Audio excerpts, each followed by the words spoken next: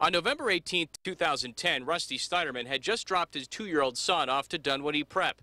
Seconds later, shots rang out, and Snyderman lay bleeding in the parking lot. I saw there was a man on the ground. He would later die at the hospital. Just shocked that it happened here at a school.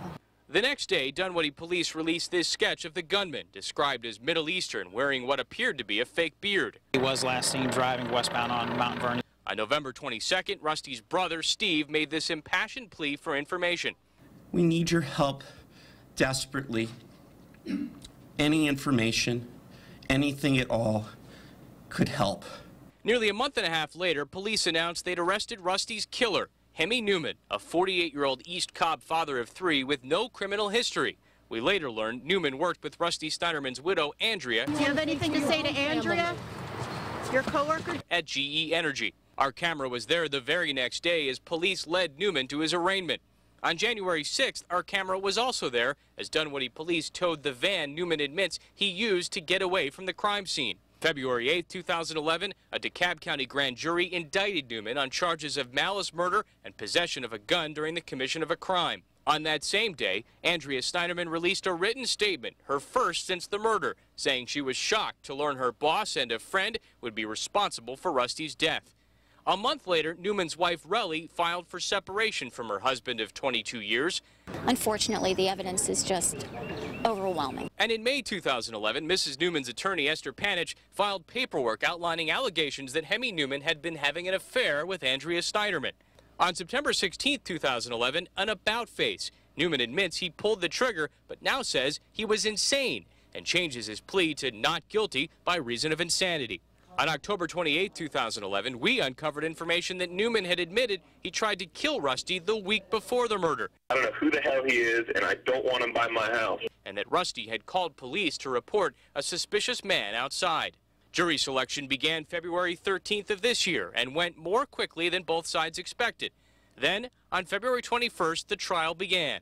I didn't know what happened to Rusty until I got to the emergency room. Jurors heard from the star witness herself, Andrea Snyderman, who denied having an affair and called Hemy Neuman a stalker. This is inappropriate, or had a verbal conversation. Oh, I understand.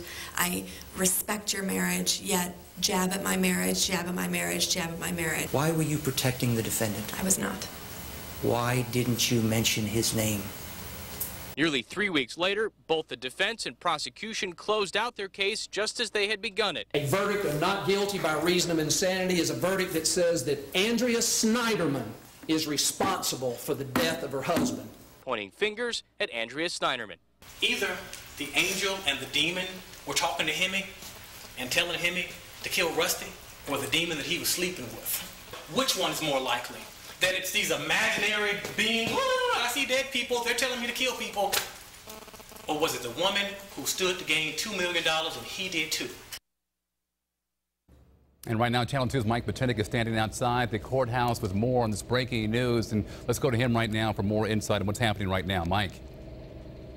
Fred, certainly a sense of anticipation building both outside the DeKalb County Courthouse and inside of it. If you want to take another live look inside of that courtroom, Judge Gregory Adams' courtroom, you can see an assemblage of people in the gallery. They will eventually bring Hemy Neuman in. His attorneys, Doug Peters and Bob Ruman, are there. On the other side, you have Don Geary, Chief Assistant Prosecutor, and Robert James, the District Attorney here in DeKalb County. Rusty Snyderman's family is here. They flew down from Cleveland. His mother, his father, his brother, and sister-in-law. Hemy Neuman's mother is also here in the courtroom. We have not seen Andrea Snyderman as of yet. You may recall she was booted from this courthouse during the trial itself because of allegations she was tampering with witnesses. We have not seen nor heard from her since that date that she was kicked out of the courthouse. Let's take another look at the options, Fred, that the jury will be looking at and what we will learn in just a few minutes. Number one is not guilty by reason of insanity. You will recall he changed his plea mid-course. If that is the verdict, then Hemy Neuman would go to a mental facility for upwards of 30 days. A doctor would evaluate him. Then he would come back to the court, and a doctor would tell Judge Gregory Adams whether Hemy Neuman should be committed for a period of time. The judge would be the ultimate arbiter as to whether he goes free.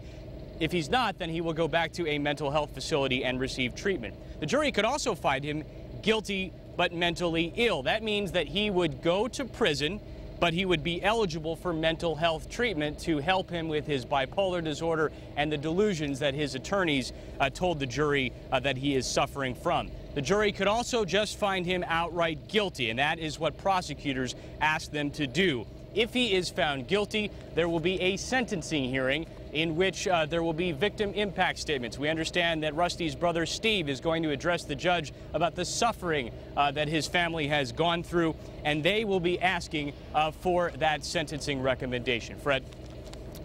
And Mike, you alluded to it. This has been anything but your average trials getting national attention. There's been talk of angels and demons, and you mentioned the victim's widow being kicked out of the courtroom as we take a live look at that courtroom right there as where the jury will sit. What do you make? You've been at this trial covering it from the very beginning.